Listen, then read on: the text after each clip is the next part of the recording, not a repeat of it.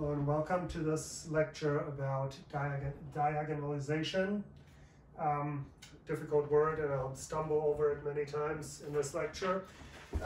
But basically, the idea of this section is to see, so in the examples we did in the previous section, right, when we computed various powers of a square matrix, what we basically use there in order to do that is that we can basically have a change of basis given by the eigenvectors that turns the matrix into a diagonal matrix.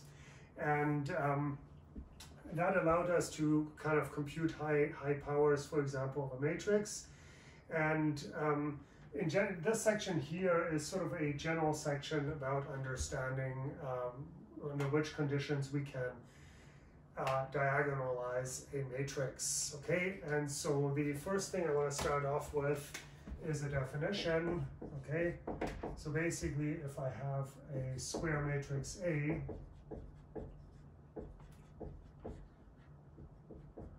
is diagonalizable,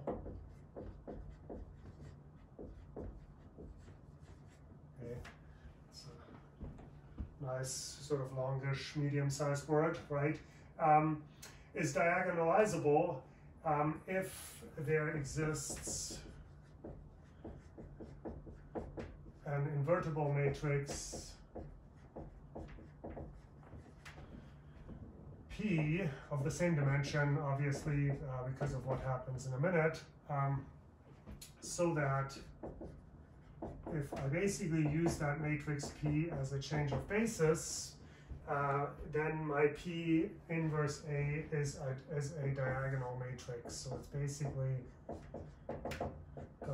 we're gonna be able to write it like this. Okay, so yes, the notation or the choice of lambda here for the diagonal elements seems to indicate that these are going to be the eigenvalues, and they will be, okay, but we're not quite there yet.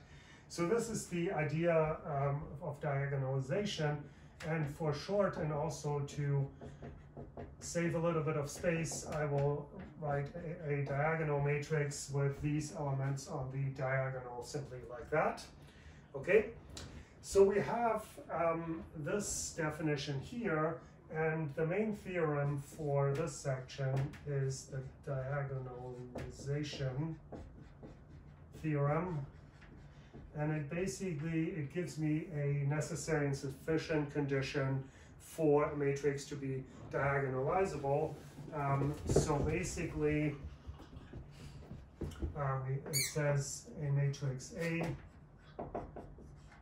or let's do n by n again, a n by n matrix A is diagonalizable if and only if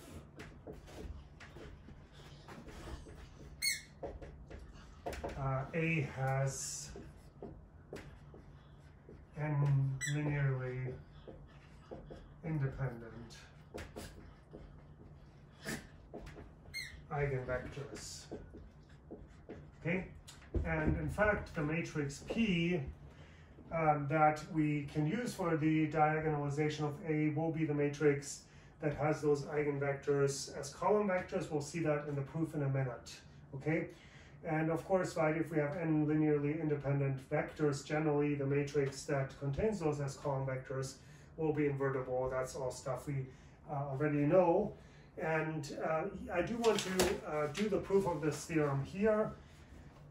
Don't want to maybe make it textbook perfect in order to save some time and space.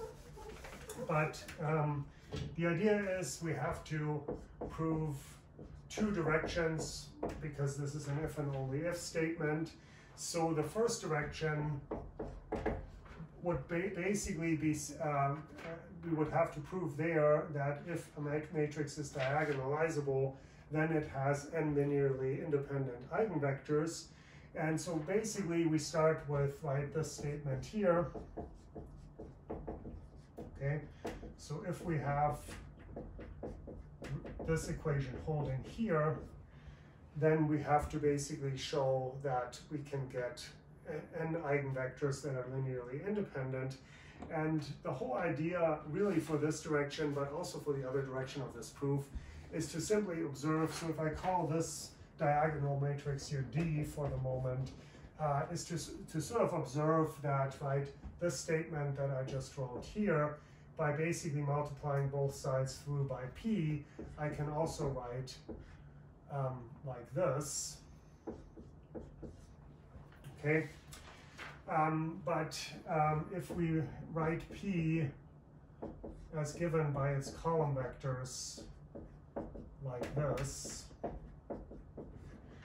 then the original definition that we had of a matrix vector product told us that I can write the left-hand side of this equation like this, right? I simply apply the matrix to the column vectors of P. And on the right-hand side, right there, we're basically taking this matrix here and multiplying it by that diagonal matrix. So we kind of have, right, mentally, this isn't completely correct. I already mentioned it's not a perfect textbook proof, right? But if you basically, right, look at the right-hand side PD, right, it would basically look like this. But then I get, as right by virtue of matrix multiplication, I would get that the first column vector now is lambda 1v1, the second column vector is lambda 2v2, and so on. And now if we simply compare column vectors of this matrix and this matrix, we basically get that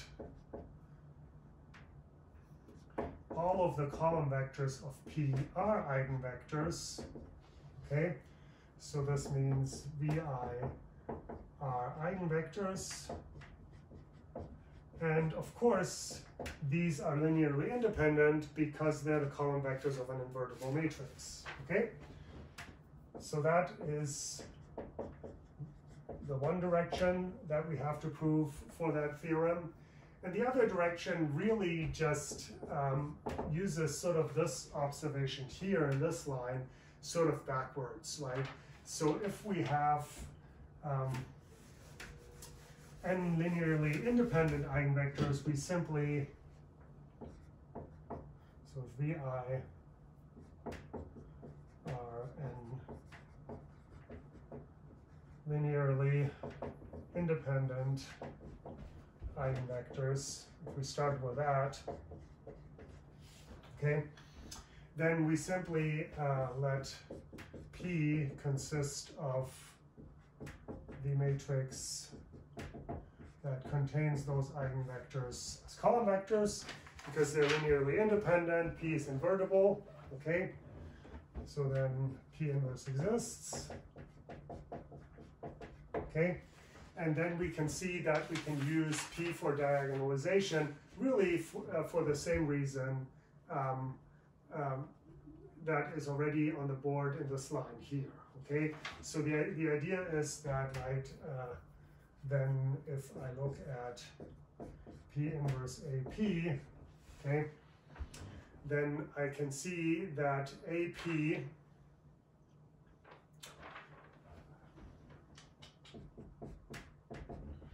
is this thing here, okay?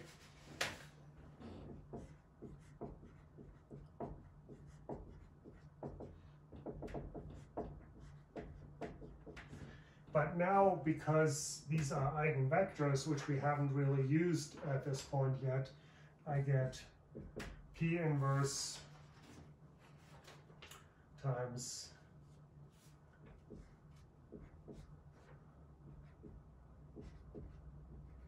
lambda 1v1, lambda 2v2,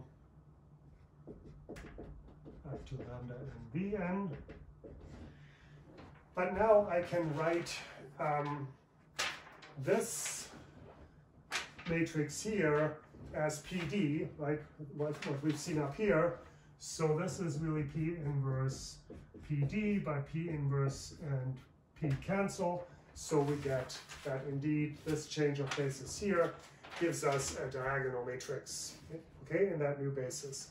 So this is the diagonalization theorem, and it is again a criterion for having for being able to diagonalize a matrix. Okay, so if that criterion here isn't satisfied, then we don't have a chance. I do want to point out, right, we had a previous result that told us, right, if all eigenvalues are distinct, then the eigenvectors will be linearly independent, and so in that situation, we can also diagonalize the matrix. Okay, so that's most of the theory out of the way for this section. Just want to do a bunch of examples. Maybe I can speed these up a little bit because this lecture promises to be long again. I don't know exactly how long. You of course will have seen that already once that video is done. Okay, so these examples are sort of just there to demonstrate, right, some aspects of this diagonalization theorem.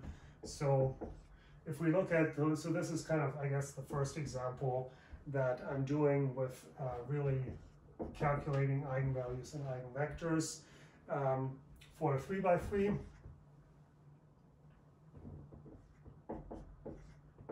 Okay, so if we go through the usual process of finding eigenvalues, we basically have to calculate the determinant of A minus lambda I and set that equal to 0, which will give us the characteristic equation. So that means we're basically dealing with having to find, and I just want to check whether this matrix is correct to begin with. So basically we have to find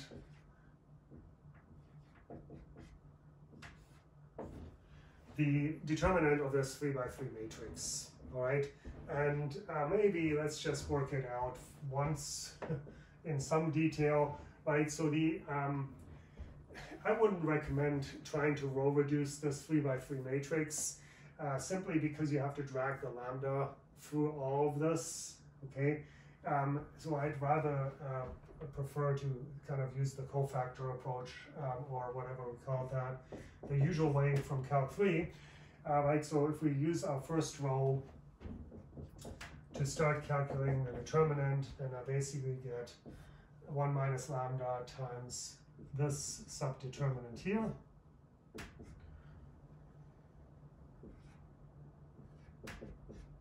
And then there's a minus 3 times this subdeterminant here.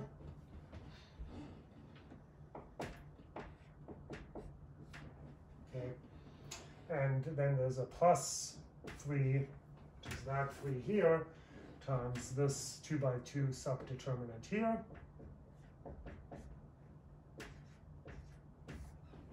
Okay. And if you work this out, okay, and this is maybe where I'm, skipping a little bit some steps, okay, you'll get a cubic polynomial. Simply, it really just comes from the first term, the cubic part, and you can kind of see that cubic polynomial factors as 1 minus lambda times lambda plus 2 squared, okay? So you could ask, well, how do I know how to factor a cubic? Well, you can graph the cubic equation and see where the graph crosses the x-axis, okay? That would happen at 1 and -2. Or you could just guess and check, right? Basically just plug in 0. You'll see immediately that 0 isn't solution 1 and stuff like that. The other factoring technique that you might remember is factoring by grouping, okay? That might work too in some situations. I'm not sure if it works here. But this is sort of the algebra that I really don't want to spend too much time on. So the idea is maybe your best bet is just to graph that equation and see where you have the intercepts, okay, and check that, right, these intercepts are actually solutions to the characteristic equation. But what I'm trying to say is that we have two eigenvalues, 1 and -2, okay? So we have lambda equals 1 with multiplicity 1, and we have lambda equals -2 with multiplicity 2, okay?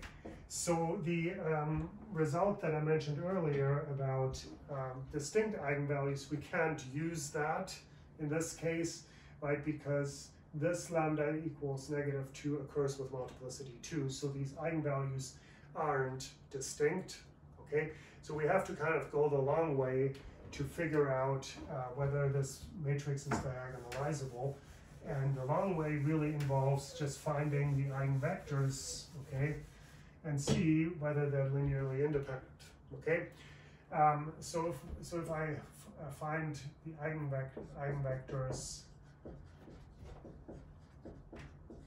for lambda equals 1, okay, then I have to look at A minus lambda I, that matrix here, where lambda equals 1, and that matrix will look like this.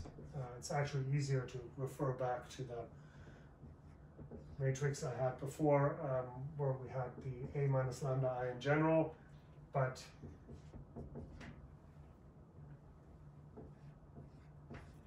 so we get this matrix here, and we really need to find the A vector that spans the null space of it.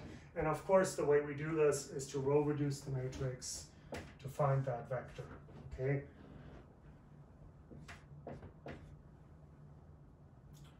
So this will have to have a free variable, okay? Precisely one free variable. And then we can see that in a situation like this, you can almost just guess and check to see that if we choose this vector here as an eigenvector, that'll work. Okay, simply because if you plug it in, right, you get 0 here if you multiply this row vector by that really column vector, and the same for the second line. So that's good. In order to figure out whether the matrix is diagonalizable, I didn't really have to do that, okay? But I do want to also find the matrix P that does diagonalize it, so that's why I did this. So if we look at the eigenvectors for lambda equals -2, right, then again we have to look at the matrix, in this case, A plus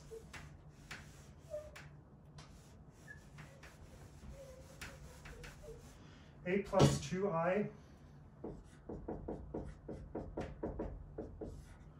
and see whether its null space is 1 or 2 dimensional, okay? So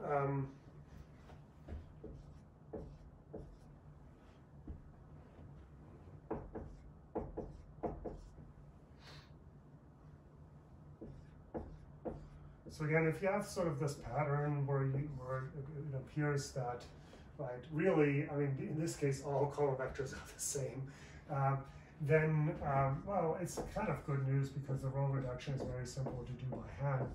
So in this case, we get this row reduced form of the matrix, okay? And that basically means we have 2 free variables, and that means at this point already, right, that this matrix is diagonalizable because we'll get 2 linearly independent eigenvectors out of this one, okay? So the idea is, again, right, to let, right, so my x2 and x3 are free variables, and then I can express x1 as minus x2 minus x3. So that means if I basically write out the null space for this, I'm getting that an x in the null space would be x2 times -1, 1, 0 plus x3 times -0, 1. Okay, So in other words, I can choose as my eigenvectors for lambda equals -2, I can choose these two here, and these are obviously by inspection you can see linearly independent, but the theory also gives us that they're linearly independent because these correspond to different free variables. Okay, so basically I can, so for lambda equals -2, I get v1, or I have kind of lost track here of my notation. I get v1 equals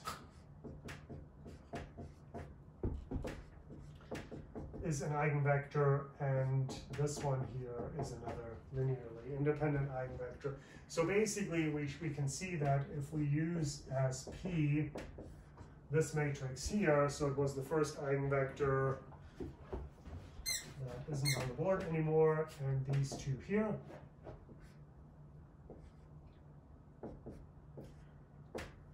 Then this is, again, you can check that in the end, but you don't really have to write if you're sure that all these steps are correct.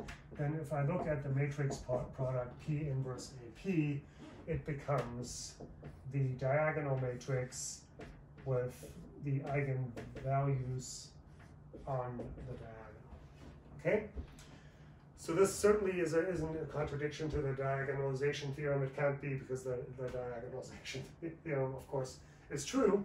But it's a demonstration of kind of, what we would kind of have in a particular example if we wanted to, find a matrix that diagonalizes, in this case, that given matrix A.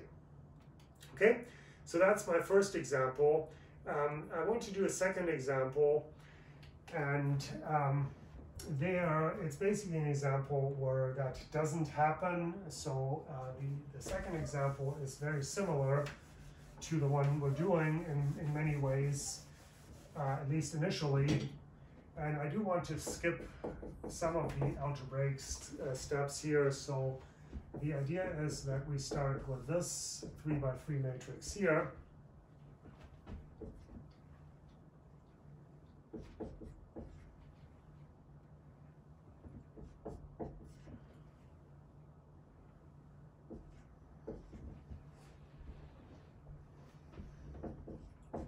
Okay.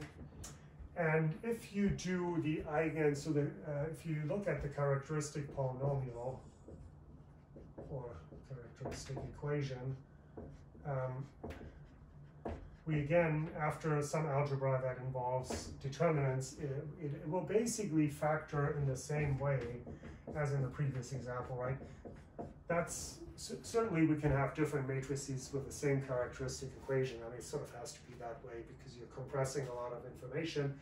So this is sort of an example that I chose, or maybe the book chose it. I don't know. Don't want to take credit for it. Where we happen to have the same eigenvalues with the same multiplicities. Okay, but in this case, for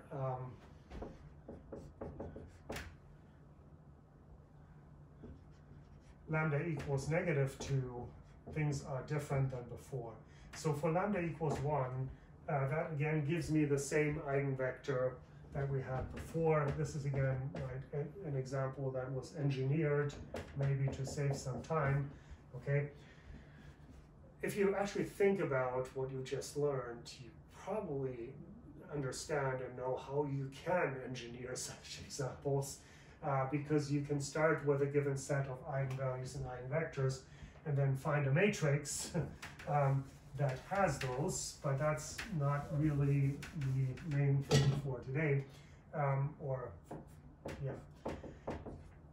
But for lambda equals -2, that's what's different about this example, is we have something different. So if we look at the matrix A plus 2i for that one,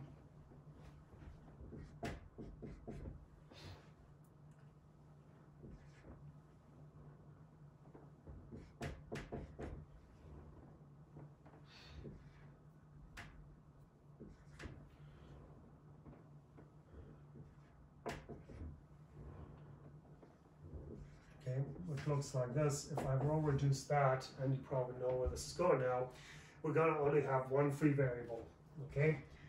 And that means we can't have three linearly independent eigenvectors in total, okay? So because, right, again, whatever is in the null space of this will be an eigenvector, and you can see that we only have one linearly independent eigenvector, which is going to be the vector. You can see that -1, 1, 0. Okay.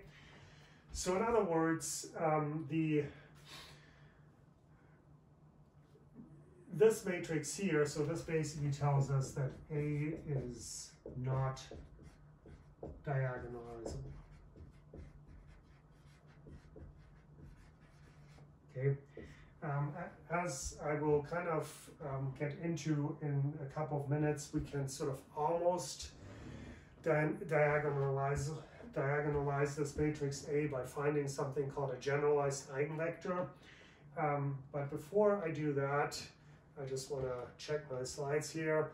Okay, so the next theorem, which I really already mentioned, says that an n by n matrix with n distinct eigenvalues is diagonalizable.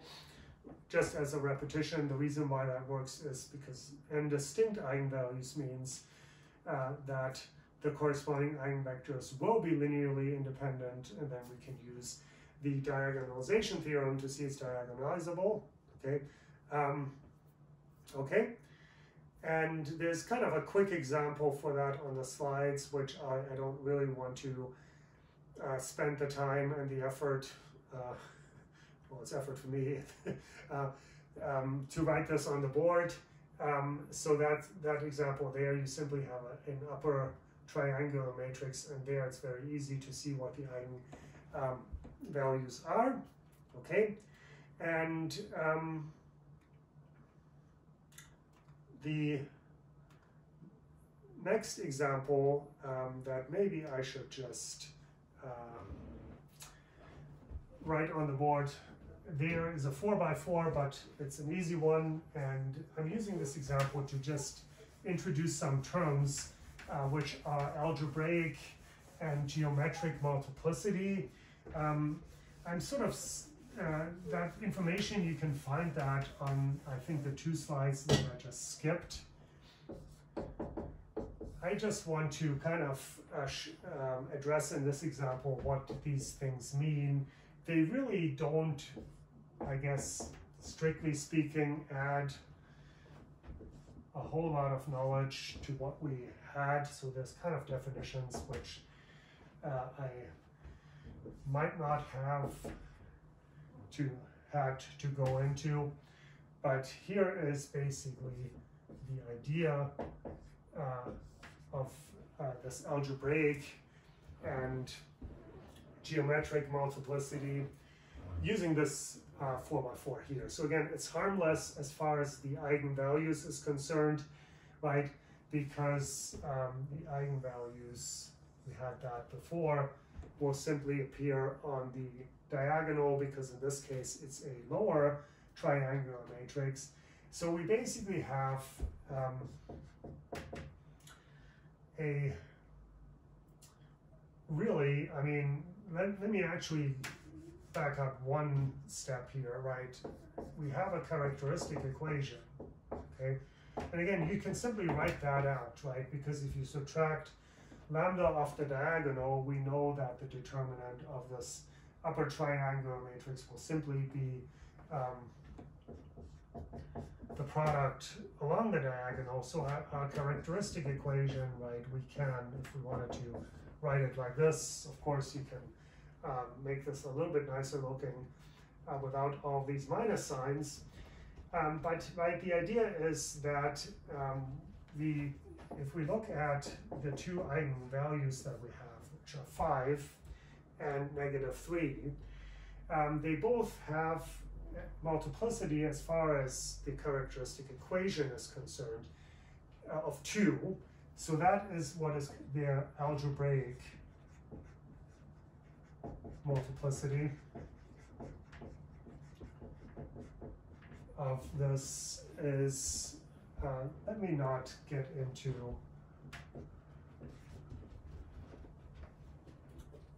the n and the m that I'm using in the slides. So let me just use the words, okay?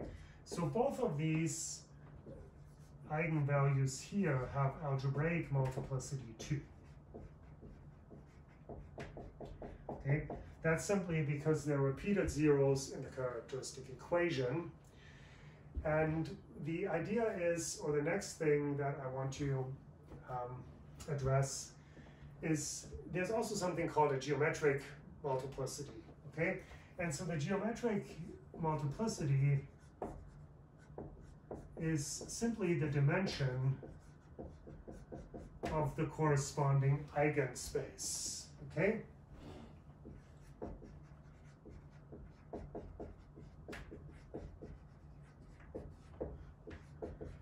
So in other words, right, if I now basically follow up on this observation and compute the eigenvectors corresponding to these eigenvalues here, if I have two linearly independent eigenvectors, my geometric multiplicity will also be 2, okay? But if I only had, like in the one example we just seen already, a sort of one-dimensional eigenspace only, then the geometric multiplicity of that eigenvalue would be 1, all right? So concretely, in this example here, what I would have to do to figure that out is I would have to look at a minus 5i for lambda equals 5, okay? So there, the matrix you can see is really just going to give me zeros where we had 5s.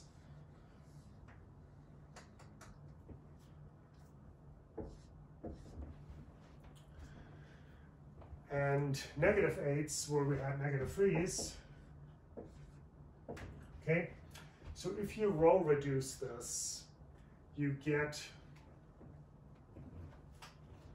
trying to, actually, I guess I have to.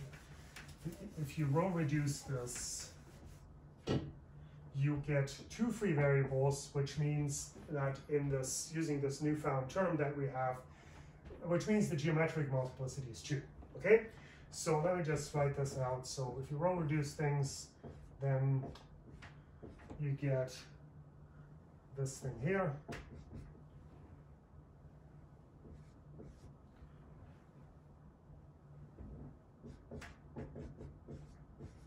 So you can see at this point, right, that the dimension of the eigenspace is 2 because we have two free variables. If you specifically wanted to figure out the eigenvectors, then you would get these, or two linearly independent eigenvectors, because of course we know that they are not unique in any shape or form. Okay, and right, because we have 2 of them, we have, in this case, a geometric multiplicity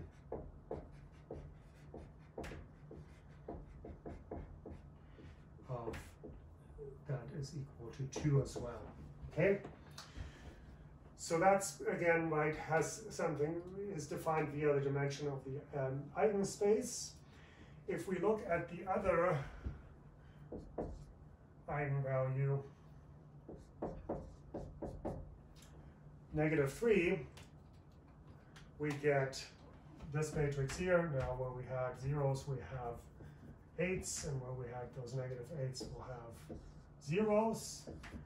And if you row reduce that matrix, okay, you will get this. And I'm not sure if we had anything like this before. So what's the interpretation of this, right? You could say, well, I still have 2 free variables, but these 2 free variables won't give me linearly independent eigenvectors, right? I mean, yes, technically, maybe I should have not really expressed this in terms of free variables, but more in terms of the dimension of the eigenspace, right? The idea is that, oh no, wait, this one's fine too. Oh, all right. Okay. I have to back. So everything I said was fine except the last thing about. I think everything I said was fine. So this one here also has two linearly independent eigenvectors. Okay, you can see that in this case they're simply unit vectors.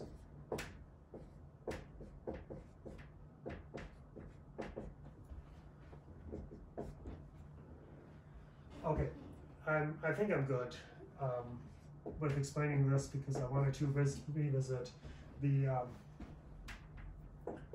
previous example. So here the geometric multiplicity is also 2, okay? And yes, all right. So I hope this was okay to follow so far. There's just one more example I want to do, and this is about generalized eigenvectors, and maybe, I don't know how long I've already been going on for this. If you need a break, just stop the video and take a break. I won't. Okay, so here is basically one thing we want to know in addition to just eigenvectors. Okay. And this is about generalized eigenvectors. I'm not sure if this is in the book, in the main part of the text. I'm rather certain it's going to be, if it's not, it's going to be in some example. But here's the idea. So if we revisit this 3×3 matrix that we had before,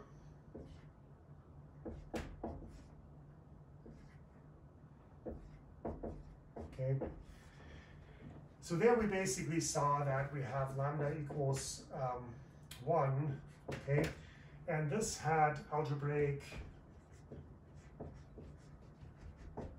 and geometric multiplicity equal to 1,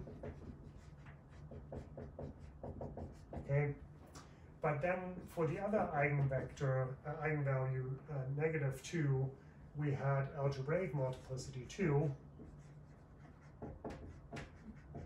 because it was a repeated 0 in the characteristic equation. It sort of has to be because the characteristic equation has to be cubic, right? And if we only have 2 eigenvalues, one of them has to be a repeated 0. But the geometric multiplicity, okay, and this is sort of the example I was missing in the previous one, but it works now, is only 1, okay? So we have sort of a deficit in the geometric multiplicity, and so that again means we cannot diagonalize this matrix here. But we can almost diagonalize it using what is called a generalized eigenvector as part of the basis, okay? And so the way this works, okay, is to basically look at, so for this one here, the corresponding eigenvector from before was, just trying to find this.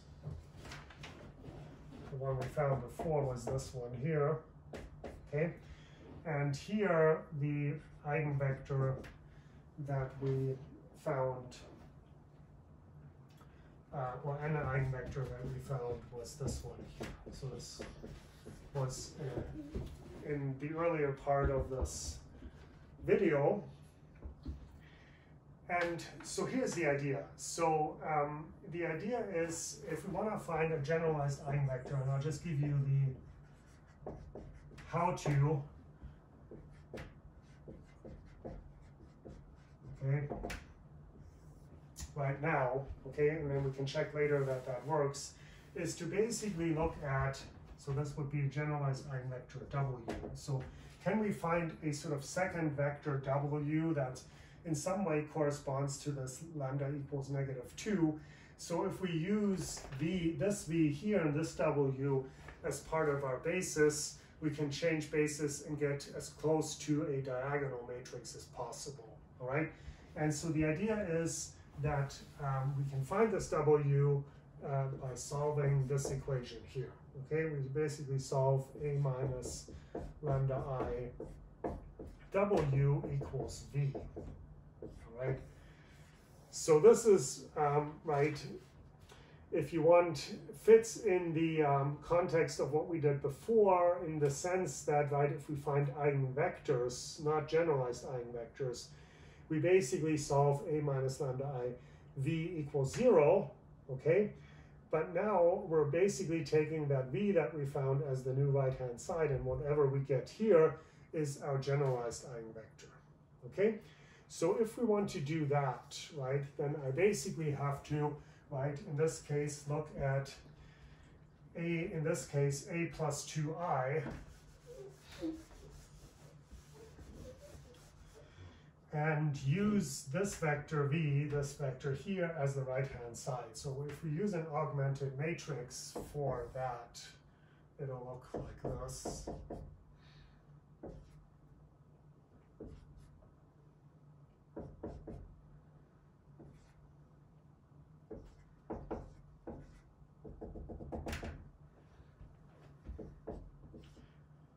Oops.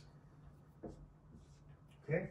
So again, this is A plus 2I, okay? And that is the eigenvector that we found. And now if you row reduce this, and in effect really to solve the system, you get, I mean, the matrix part is going to be exactly the same matrix part that we had before for A plus 2I, but the right-hand side is what we're interested in. And, ooh, in this case, it doesn't change at all right?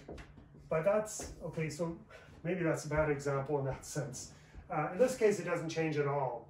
I guess simply because I don't need to do really many row operations at all.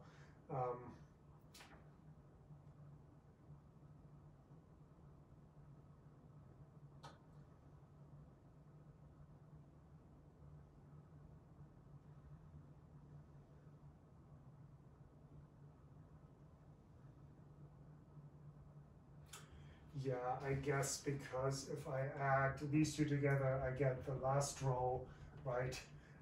So I can just put that down there. And then if I effectively multiply this one here by negative 3/4 and add it to this, I will in effect,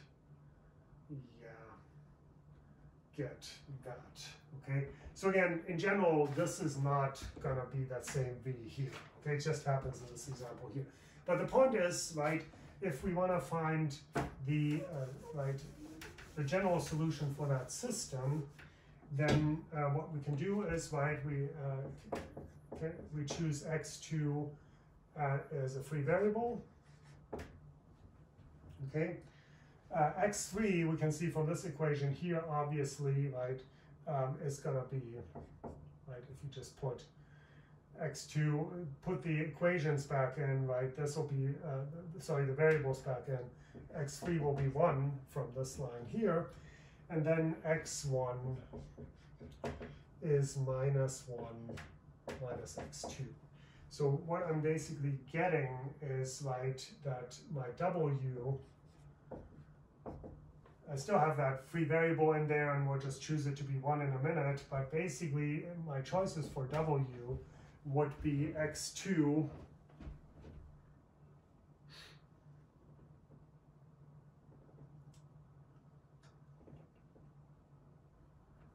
okay, let's do it this way.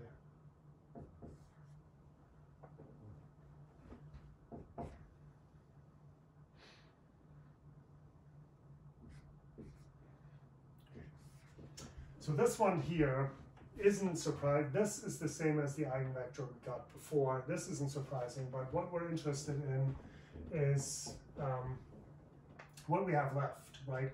And that is -1,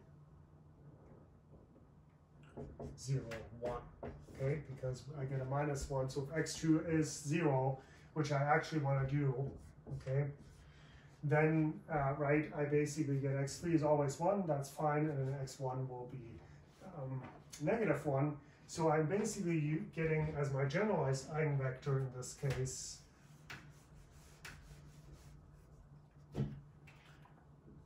this vector here. Okay? And what will always happen here, I don't want to get into why that happens because that's really too much theory for today anyways. This will be linearly independent to the two given eigenvectors that we already had. So if I use as my matrix P, okay, and this is sort of the upshot of all this longish explanation, if I use as my matrix P the one that contains the two eigenvectors that we had,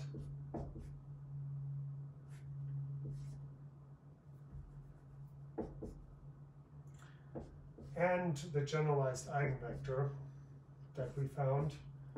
And I hope the process of finding this is making sense. So again, this is a checkable problem, as we will see in a minute, okay?